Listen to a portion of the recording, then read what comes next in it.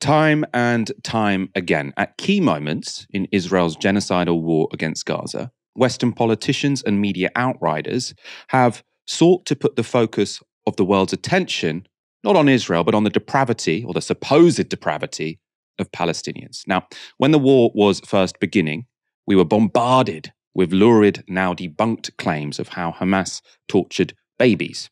And now, after the ICJ has found that Israel might plausibly be committing genocide, headlines have been dominated instead by UN agencies supposedly being filled with terrorists. But in between those two events, there was another key moment in the war. At the start of December, a week-long ceasefire between Hamas and Israel ended, and Israel once again began its deadly bombardment of Gaza. So the focus should really have been, on what Israel were doing in Gaza. But around that time, with that renewed bombing, there was another deeply disturbing set of allegations being circulated, this time involving sexual violence. Hamas has committed sexual violence. They've committed rape. We have no reason at all to doubt those reports. When you look at all of the atrocities that Hamas carried out on October 7th and the atrocities that they have carried out since, the fact that they continue to hold women hostages, the fact that they continue to hold children hostages, the fact that it seems one of the reasons they don't want to turn women over that they've been holding hostage, and the reason this pause fell apart, is they don't want those women to be able to talk about what happened to them during their time in custody. Certainly, there is very little that I would put beyond Hamas when it comes to its treatment of civilians, and particularly its treatment of women. CNN has led the coverage when it comes to the evidence mounting in Israel of rapes and sex crimes committed by Hamas against women and girls, maybe even against men, on October 7th. Why do you think the United Nations and the international community has been so slow to condemn these atrocities? I can't think of a real reason. Well, let me just put it this way. I've heard anti-Semitism hypothesized as a reason why the UN and the international community might be so slow to acknowledge this. What do you think? The sexual violence that we saw on October 7th is beyond anything that I've seen either. So thank you for doing that. And look, I don't have a good answer to that question. I think it's a question that these organizations, these countries need to ask themselves. Hamas using rape, sexual violence, and terrorism and torture of Israeli women and girls is appalling and unforgivable. You should, when I was there, saw some of the photographs. It's beyond comprehension. We all have to condemn such brutality without equivocation, without exception. So as you heard there, these serious allegations about sexual violence also came with a critique of UN organizations who seemed, or purportedly, they suggested, were reluctant to determine whether mass rapes had taken place. Now, on this show, at the time, we did a detailed segment defending the UN, and we made two key points. First, while the allegations against Hamas fighters were appalling, the evidence about systematic sexual violence was fairly thin. And second, that Israel attacking groups like UN Women was a bit rich, given they were refusing to let those same groups into Israel to investigate the claims Israel was making. So saying, why won't you condemn these supposed crimes, or these alleged crimes, I should say, that you, even though we won't let you investigate them yourselves, right? It seemed to us to be somewhat, there were questions to be asked, right? And a number of other outlets made similar critiques concerning the quality of evidence deployed by Israel and their American backers. Right. After that, though, in late December, the New York Times came forward with a high-profile report which they claimed put to rest any skepticism about the extent of sexual violence used by Palestinian fighters on October the 7th. Now, the article was titled Screams Without Words, and it was by a Pulitzer Prize-winning reporter, Jeffrey Gethelman, and it claimed to confirm that Hamas weaponized sexual violence on October the 7th. The NYT said their investigation uncovered new details showing a pattern of rape, mutilation, and extreme brutality against women in those attacks. Now, it's those words, weaponized and pattern, that are particularly important, because the article suggested that the sexual assaults alleged to have occurred on October the 7th weren't random, but rather they were part of a pattern. And that would suggest, that there was a much larger undiscovered quantity of sexual violence. So they're just seeing the surface of this much deeper iceberg, this pattern of sexual assaults. Now, the article also said that sexual assaults were weaponized by Hamas. So, in other words, Hamas used sexual violence in a deliberate and premeditated fashion as a weapon of war. That was the big claim being made. And as I say, this was all as the second round of the bombardment of Gaza was taking place. And that piece was widely shared at the time as incontrovertible proof that the claims being made by Israel and their allies were borne out in fact. A little bit later, just 2 weeks ago, The Guardian published a very similar piece. They said that evidence points to systematic use of rape and sexual violence by Hamas in the 7th of October attacks. Now, both of these reports were very influential, shared by lots and lots of people, as I say, as confirmation that all of these allegations made by the Americans and the Israelis had been true, essentially. But again, both of them appeared to contain significant problems. So the first problem was a claim the New York Times made about the family members of a purported victim of sexual violence. Now, the NYT story opened with the description of a viral video of a dead Israeli woman, clothing torn, her face burned. Her family later identified her as Gal Abdush, a working-class woman who had disappeared from the Nova rave along with her husband, Nagy. Now, the New York Times reported this. Some members of the Abdush family saw that video and another version of it. They immediately suspected that the body was Ms. Abdush, and based on the way her body was found, they feared that she might have been raped. Right? So again, appalling. This person did die. It's a tragedy and a crime, right? But it's important that we're very clear about what are the facts in this case, because the family denied the specific claim there. Right? 2 of Gal Abdush's sisters took to Instagram to dispute the New York Times claims about rape, with one suggesting the family had been manipulated. She wrote that the Times had only, quote, mentioned they want to write a report in memory of Gal, and that's it. If we knew that the title would be about rape and butchery, we'd never accept that. Other family members objected too. Now, Mondoweiss reported this. On December the 29th, the Israeli website Ynet published an interview with Eti Braka, Gal Abdush's mother. In the interview, the mother says that the family knew nothing about the sexual assault issue until the piece in the Times was published. Quote, we didn't know about the rape at all. We only knew after a New York Times journalist contacted us. They said they matched evidence and concluded that she had been sexually assaulted, unquote. Then on January the 1st, Nissim Abdush, Nagy's brother, appeared in an interview on Israeli Channel 13. During the 14-minute interview, Nissim repeatedly denied that his sister-in-law was raped. He explained that his brother Nagy had called him at 7 a.m, saying his wife was killed and he was next to her body. Then he continued to communicate until 7:44 and never mentioned anything related to sexual assault. Nissim also stated that no official party informed them of these doubts or this investigation, neither the police nor forensic experts. In the interview, Abdush reiterated that his brother's wife was not raped and that the media invented it. Right? So you have a family here claiming they were manipulated by New York Times reporters and denying the article's central claim about sexual assault. Right? So the article says, when the family saw this picture, they assumed sexual assault. The family have said, that did not happen. Right? That is not true. There was also a second problem with the article. So the New York Times seemed a bit quick to make an inference from testimony that didn't necessarily justify the inferences they were making. So a former IDF Special Forces soldier told the paper that he had witnessed 5 men in civilian clothes rape and then murder a woman. So again, horrific allegation, be in no doubt absolutely horrific. The authors of the New York Times piece, though, used evidence like this to conclude that rape was used as a weapon of war by Hamas. So a very, very specific claim. But listen to what that witness, so he's called Raz Cohen, told CNN a week after the article was published.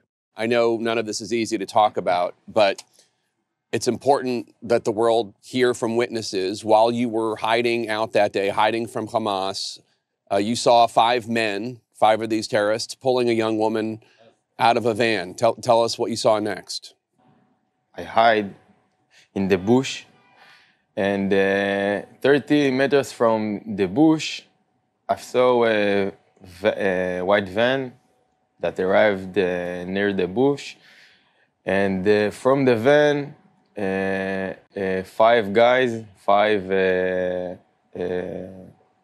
civilians from Gaza normal civilians, as not soldiers from Nukhba's soldiers. It was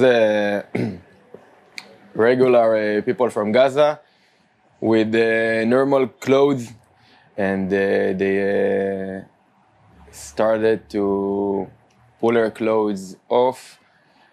It was like half a circle, and the girl was in the middle of the circle. And after they pulled the clothes off the girl, they started to one of them started to rape her. So again, really, really horrible allegations. And it speaks to the intense suffering so many civilians were subject to on October the 7th. We shouldn't deny that, right? It's absolutely true that lots of civilians suffered enormously, right? And I'm sure there were lots of women who did suffer sexual violence, and that's awful. And of course, that should be condemned. But that particular interview does create a problem for the New York Times, because they explicitly said that Hamas used rape as a weapon of war, right? And claims like those of Raz Cohen were used to justify the idea that sexual violence was part of Hamas's battle plan. So that was the key talking point. These guys went into Gaza, and it was a specific part of Hamas's battle plan that they would rape as many people as they could, essentially, right? But that doesn't seem to back up that claim. And as I say, it was an important claim because this was used just as Israel was restarting its bombardment of Gaza to basically justify it. Of course, they have to keep bombing Hamas. They are so depraved. They are not like any army that anyone has ever fought before. These are the definition of pure evil. Now, Cohen, who you just saw in that interview, he would later refuse to be re-interviewed by the New York Times, saying he was, quote, working to recover from the trauma he suffered. Now, I can imagine that man, has suffered a lot of trauma. Finally, there was a third problem involved in the New York Times simply not vetting its witnesses properly, right? So some of the most graphic and shocking testimony in the New York Times report comes from a 26-year-old woman called Sapir. She is described as one of the Israeli police's key witnesses.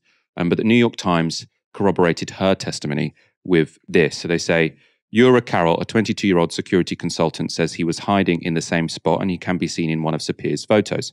He and Sapir were part of a group of friends who had met up at the party. In an interview, Mr. Carroll said he barely lifted his head to look at the road, but he also described seeing a woman raped and killed. So you now have sort of two witnesses instead of one. That's very important when you're writing this kind of article for the paper of record in the United States. But a simple check would have found that Carroll seemed to have told a very different story to the police. So in an article written 6 weeks earlier than the NYT piece, Israeli newspaper Haaretz said this about what a witness matching Carroll's description had told officials. Another witness who has recounted the incident to police was a man who was hiding behind the eyewitness and didn't see the rape. He said she told him at the time what she saw. So again, having someone who was there and was told at the time, that is, a significant witness or a significant, person to talk to about what happened, but it's not quite what was written in the New York Times. Now, for its part, the Guardian article we showed you earlier, that simply just replicated much of the New York Times' somewhat sloppy reporting, right? So they sent it out as this push notification. They said it's a really important piece of journalism, but it actually seems to have been lifted largely from other outlets. So on the left is the opening of an NBC News article published in early December. On the right is the Guardian investigation published 6 weeks later. As you can see, entire passages were copied word for word. Now, of course, all of this was taboo to raise at the time. Of course, this is a very sensitive subject, so it's understandable to some degree. But it now turns out that concerns about this reporting have actually been aired within the New York Times, right? And it's apparently caused a significant internal controversy. The Intercept reports that the New York Times pulled an episode of its high-profile podcast called The Daily, featuring the sexual violence story, after an internal row broke out at the paper. In the article, Ryan Grimm and Daniel Boguslaw write that the episode had been scheduled for January the 9th, but they describe the sequence of events like this. As criticism of Gettleman's story grew, both internally and externally, producers at The Daily shelved the original script and paused the episode, according to newsroom sources familiar with the process. A new script was drafted, one that offered major caveats, allowed for uncertainty, and asked open-ended questions that were absent from the original article, which presented its findings as definitive evidence of the systematic use of sexual violence as a weapon of war. That new draft remains the subject of significant controversy and has yet to be aired on the flagship podcast. The producers and the paper of record find themselves in a jam. Run a version that hews closely to the previously published story and risk republishing serious mistakes, or publish a heavily toned down version raising questions about whether the paper still stands by the original report. One Times editorial staffer told The Intercept this: "There seems to be no self-awareness at the top. The story deserved more fact-checking and much more reporting. All basic standards applied to countless other stories." You worry about talking about such sensitive topics like this, but I actually think it's sensitive topics like this where, to some degree, sort of ideological warfare is used. And I think we saw that, because pressure is put on people, right? So pressure was put on the UN. Why aren't you recognizing and condemning the systematic use of rape in this conflict? Is it because you hate women? Is it because you're anti-Semitic? And they're saying, well, show us the evidence. We want to be able to do our investigation. No, why? You wouldn't demand to do an investigation of anyone else. Well, they probably would, by the way. And so all of these aspersions are cast about sort of how they don't care about Jewish women. And to me, it seems that a similar thing might have happened at a number of newspapers, right? Where they were saying, why aren't you reporting on the mass rapes? Why aren't you reporting on the systematic use of rape? And then those newspapers feel like, oh, okay, we should publish on this by sort of the testimony from people within the New York Times. And I think we've shown the audience sort of some of the real problems with these pieces. You end up, because it seems to me the editor says, come up with a detailed story about the systematic use of rape as a weapon of war. And then you're kind of looking for evidence to back that up. And you end up sort of accepting evidence which really is of a much lower standard than you would sort of accept for a story which, the editor didn't feel some reason that they wanted specifically to publish it, or they didn't feel obliged to publish it. I mean, what do you think about this? It is a shocking, not only negligence of journalistic ethics, but exploitation.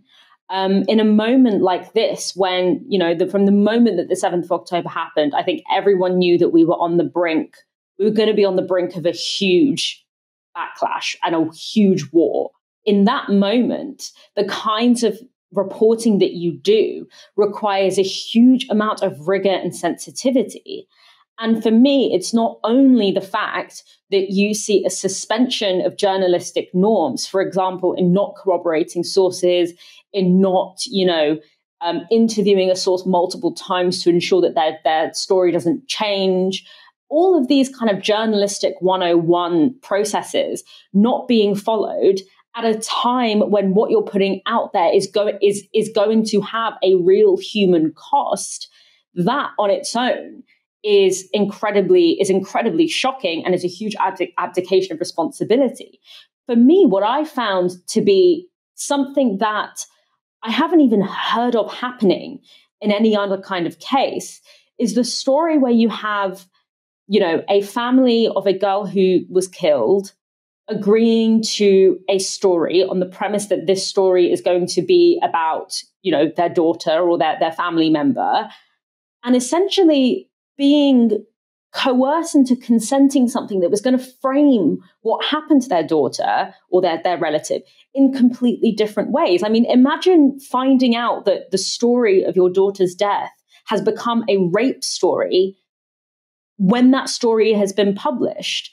And I think for me, that really does speak to this idea of these journalists were looking for a particular story and were willing to even betray their own sources and exploit their own sources in order to get that story. And for me, you can't help but think it was a choice to suspend journalistic norms in that moment. And you have to ask yourself, why? And for me, this is not about asking, for special treatment from the New York Times. What we're simply saying is journalists need to do their job, do the job that they're trained to do. And the job that you're trained to do is to make sure that when you're going to put out particularly very sensitive claims in an extremely sensitive moment, that you apply the normal levels of due diligence that you would apply to any, I've had experience, I'm not an investigative journalist myself, but I've had experiences of seeing journalist friends of mine following a story. And then at some point, they could be like 70% into that story and eventually getting to a point that like where they say, you know, I don't have enough witnesses or corroboration or means of corroboration of this story to actually go ahead and publish this story, even if they would feel that, you know, I put in all this work and I feel like there's something here, but it's simply not enough for me to be able to put pen to paper. Either I have to find more in order to fill those journalistic standards, or I have to drop the story. And for me, it's particularly in the fact that you have those family members and those relatives who spoke to the New York Times and seem to have come out to say that the story that they gave is not the one that was actually printed, or that something was extrapolated from the things that they said to make a story that they never claimed. That, to me, is actually the clearest indication that a serious drop in norms happened. And for me, I have to ask the question, why in this situation were those norms dropped? I think in reference to that family, so I think they have since said that they don't want the discrepancies between what they thought the article would contain and what they, you know, what it did contain to sort of mean people say there was no sexual violence that happened on October the 7th. It seems very, very likely that sexual violence did happen on October the 7th, right? There is testimony, but what there isn't is enough evidence for the strong claim that I feel The Guardian and the New York Times really wanted to make, that it was systematic, it was used as a weapon of war, and essentially, you know, the command came from the top of Hamas, and that this is part of the nature, the inherent nature of Hamas, is that they are a bunch of rapists, right? That was not borne out here. And I think, you know, whatever it is that the family think about this, the fact of the matter is, the New York Times said the family saw this video and believed that it meant that she'd been raped, and then the family said, no, we didn't, right? So however the family feel about this now, that's a factual error. That's a discrepancy that needs to be answered for.